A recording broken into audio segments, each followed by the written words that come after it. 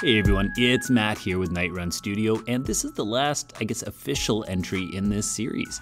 So far we've made it so that we can buy and sell items, we can see their info, but we can't toggle between types of items or even toggle the inventory at all, which is kind of a big deal. Sounds like we need a shopkeeper, so that's where we're headed in this video. As a side note, we will add one additional video for just a cool little animated feature for the shopkeeper, but I'll talk more about that at the end. Let's get started.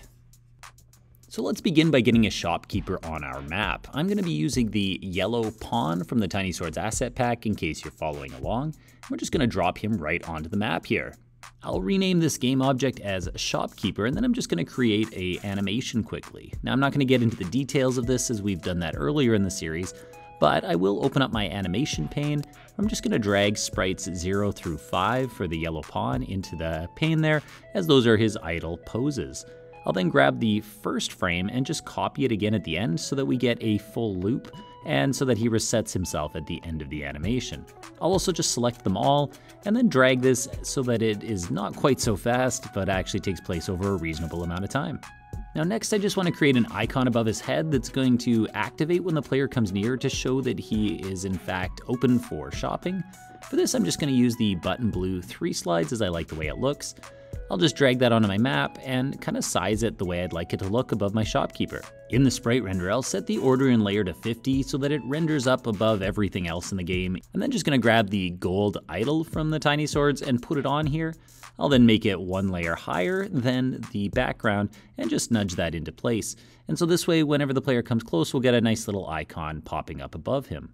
Next, I'm just going to make this gold a child of the button and make the button a child of the shopkeeper. Now I'd like to add a little animation to this icon so that it kind of bobs up and down when the player gets close.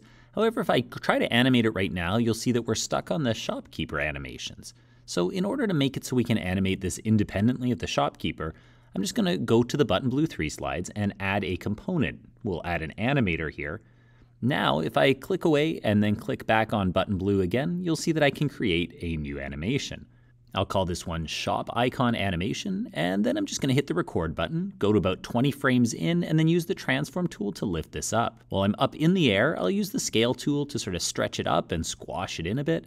And then I'll just copy those initial frames and paste them again at about the 40 frame mark. Now when I hit play, I get a nice bobbing animation that looks like this guy wants to sell me something. Now if we head into the animator here, you can see that our shop icon animation plays by default, but we only want it to play if the player is actually within range. So to set this up, I'm just going to right click, create state, and we're going to call this one idle. We'll then right click it and set this as the default state. That way something will have to happen for it to start doing its animated state. Then click on parameter here, and we're going to add a Boolean value, and we'll call that player in range. I'll then right click on idle, make a transition to the shop icon animation, and here we're just going to take off exit time. We'll also make duration 0. This will happen whenever player in range is true. We'll then make a transition that goes back. Once again, take off exit time and duration so it happens immediately, and we'll go back to idling whenever player in range is false. At this point, I'm just going to click on the shopkeeper and add a circle collider. We'll set that to trigger so that the player doesn't bounce into him when he gets close, and then just adjust the range. We're now done our setup, so let's go ahead and create a new C# script, and we'll call this one shopkeeper. Alright, now to start off, we can get rid of the start method, though we will need update a little later on. Let's begin by making a reference to our animator. We can call this one anim, and then we're also going to make a private bool called player in range. Next, we're going to need to detect when the player does in fact come in range, so we'll use onTriggerEnter2D for this. And anytime something does enter the shopkeeper's collider, we're just going to check to see if that object has a tag equal to the player. Here, anytime the player comes in range, we'll tell the animator that it needs to set the bool, that one we just created called player in range, to be true. We'll also set the internal bool player in range to true, even though we're not using it yet. We will need this later. At this point, we can copy this method, paste it in, and change it to onTriggerExit2D. We want to set player in range, both the bool in the animator as well as the one in this script, to be false. Now just a little setup here, we'll first just add the shopkeeper script to our shopkeeper and then drag the animator. Remember, this is the one for the button blue 3 slides as it's the icon we want to animate, and we'll drag that in here. All right, when I get in the game, the shopkeeper's idling, but you'll notice that his icon is not. However, once the player gets close, There we go. It starts jumping up and down, and when we walk away, it turns itself off again. Now, I don't love how abruptly that jumps to a halt at the end, so I'm actually just going to click on the transition that goes from the icon animation to idle, and I'm actually going to return it to have an exit time of 1. That way we'll play the entire animation through before it turns itself off. All right, now it's time to actually make this whole shop thing work by being able to toggle it open and closed. So we'll make a reference to our canvas group. We'll just call this one the shop canvas group. And then an update will just do a check. If the player is in range, anytime we press interact when that's true, we simply want to get our shop canvas group and set its alpha to be 1. Now, in case you don't have an interact button or haven't been with us for the rest of the series, if you click edit, go to your project settings, and then go to the input manager, under axes, we can create different buttons. Here I've created an interact button and set its positive button to K, so that's what we're referencing here. So anytime we press interact while the player's in range, we want to make sure to set the canvas's alpha to 1, make it block raycasts, and become interactable. Now we don't just want to be able to turn the shop on, so let's create a bool here. This one will be called isShopOpen, just so the shop can track its current state. Then we'll make an if, and we'll just check if the shop is not already open. Then we'll run all of this logic, which will open the shop. We'll also need to make sure that the internal tracker, isShopOpen, is now set to true.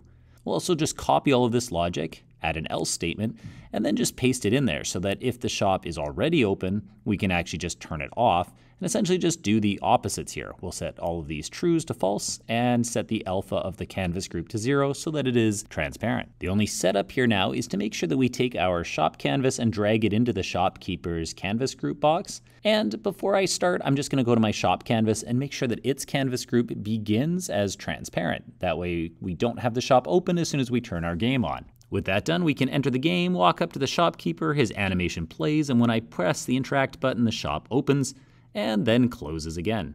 Now you notice here though that we have a little problem because say a enemy is following me, I go to the shop and turn it on. The problem is the enemy is still following me and is actually going to start attacking, which is not what we want. We want to pause action perhaps while the shop is open. Pausing the game is actually pretty easy to do, is here we can just make it so that right when we open the shop, we set timescale to 0, and then when we close it, we set it to 1. Now next, we want to make it so we can actually toggle between types of shops. So I'm going to make 3 methods here, one to open the item shop, one for the weapon shop, and another for the armor shop. Now if we go into our shop manager, we currently have a list of shop items, which is our current shopping list. However, we don't want to keep this on the shop manager as we want each shopkeeper to keep their own list. So let's actually copy this variable here for our list. That will create errors in our populate shop items as it doesn't know what list it's supposed to populate. So here we'll just tell it that it's supposed to expect a list of shop items to get passed in whenever it's called, and we'll have to make sure to send that list later on when we call this. And then in our start method, we're no longer going to automatically populate the shop as that just doesn't make sense anymore. We'll want this to happen when we talk to a shopkeeper. We'll then pop back into the shopkeeper script and we can paste that list of shop items in there. We'll head back to shop managers. We're not quite done there. Currently we have this static event that is called whenever the shop state changes. Again, we're going to do this in the shopkeeper instead. So let's go over there and paste that in. It won't like that at first. We're going to have to add the namespace using system, and that should take care of that problem. Over in the shop manager now, we can get rid of the using system line, which we no longer need. And actually, we won't need this start method at all anymore. Now, whenever we open the shop, we'll want to invoke this new event, but you'll notice that it's giving us a little error there. The reason for this is that the event is supposed to pass along the shop manager script. However, we're no longer in the shop manager script, and so it doesn't know where that is. To fix that, we'll just give our shopkeeper a reference to the shop manager. So we can type that in here. You'll notice that that first error goes away. We can then copy this line, head down into our else statement and make sure that we call it again when closing the shop, just this time setting the bool to false. Now any scripts that are listening to this event will know the shop has either opened or closed, and they'll also know where the shop manager is so that they can talk to it. With that done, we can now go to our open item shop and just tell the shop manager it's time to populate the shop items, and we'll just pass along this list of shop items.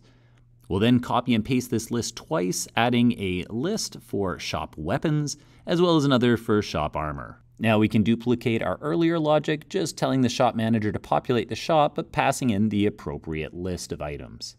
Now for me, I want the item shop to be the default shop that gets opened, so I'll call that right away here whenever we open the shop, and the other ones will just be called by a button toggle in the shop itself. When you get back in Unity, you'll be greeted with a lovely series of errors. We can just go to the inventory slot script to fix this though. It's just looking for that event that we moved out of the shop manager.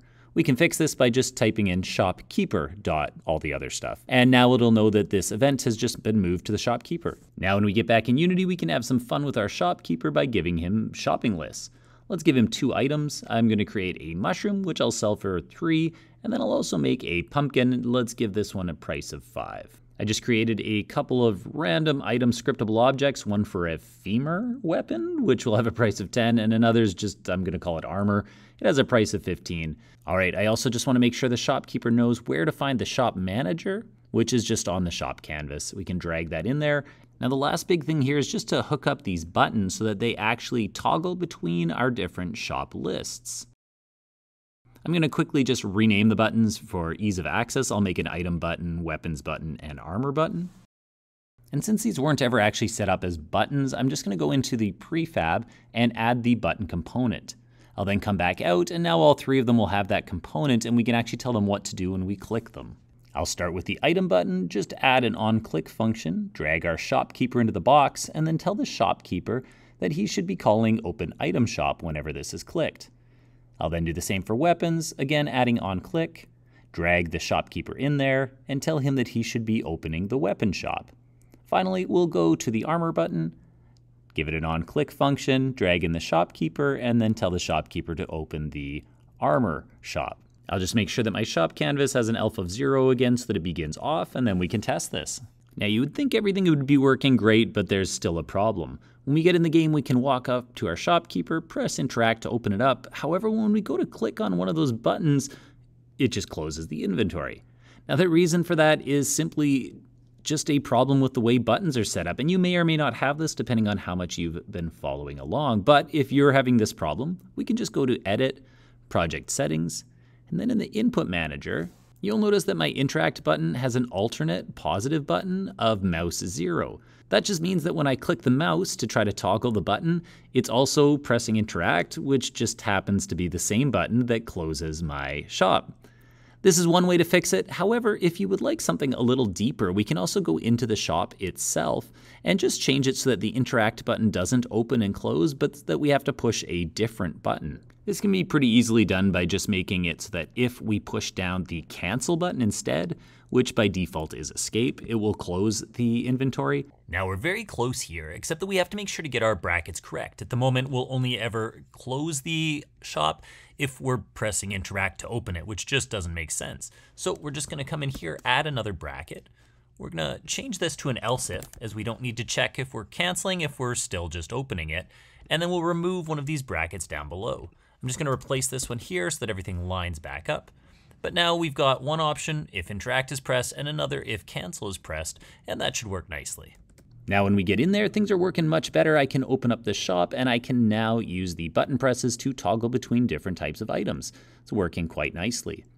However, alas, there is one problem left, and that's just the simple fact that right now we only have one shopkeeper. So we can have our buttons permanently linked to that shopkeeper. However, you may want to have more shops in your game than just one. And if that's the case, we're going to need to just add a little more nuance to this system. I'm just going to quickly create a duplicate of that shopkeeper and drag him to a different spot on the map. I'm also just going to give him a different list. Let's make him a much more expensive shopkeeper. So we'll just set all of his items to be way more expensive than his brother on the other side of the map. You'll notice that when I do that and I go in here, the first slot works great as those prices are sent directly over. However, the weapons and armor, when I click on the button, are not retrieving data from the new shopkeeper as they're still linked to the old one. So to fix this issue, we're just going to head back to shopkeeper where we're going to make a public static shopkeeper reference called current shopkeeper. Then whenever you open a shop, we'll set the current shopkeeper to be this, meaning this script, and when we close it, we'll make it null again so that we know there is no current shopkeeper. We're then going to create one final script for this series called the shop button toggle. Here we can get rid of the start and update methods, and this is just going to be set up so that whenever we open the item shop, it's going to check to see if the current shopkeeper is null or not. If it's not null, we'll just tell the current shopkeeper that he needs to call his open item shop method. We'll then just paste this for each of the others, making a weapon shop and armor shop counterpart. Now, whenever we click on the buttons, they'll actually just directly find the current shopkeeper and tell him to do his thing, rather than trying to hook them up to a specific shopkeeper on the map. Now I'm just going to add this script onto the panel on which all of the buttons are. That way all three of them can access it relatively easily. And we'll just change this on-click method. Now we'll drag this top panel into that box. And for this, I'll actually just shift-click all three of them at the same time and drag the top panel into the box. Now we can just go through one at a time and tell them which shop they are. We'll make the item shop, tell it to open the item shop, the weapon to open the weapons, and the armor. Now each of the buttons will just find the current shopkeeper and tell him to open whatever type of shop we've pressed the button for. And now at long last, we can get into the game, head over to our first shopkeeper and see his usual priced items. We can toggle between the different ones and yep, they're all there. We can then head to our other shopkeeper and see that he is wildly overpriced. And even when we switch to the other types of items, they're working too. All right, I hope you found this one helpful. I will be doing one last video in the series, which will just allow us to create an animated shopkeeper who kind of bounces on the left of the window here and changes depending on which shopkeeper it is you're looking at in the game. If you're interested in that, you can look for that video in the next week. It should just be a nice quick one. Hope to see you there. In the meantime, this is Matt with Nightrun Studio. Cheers.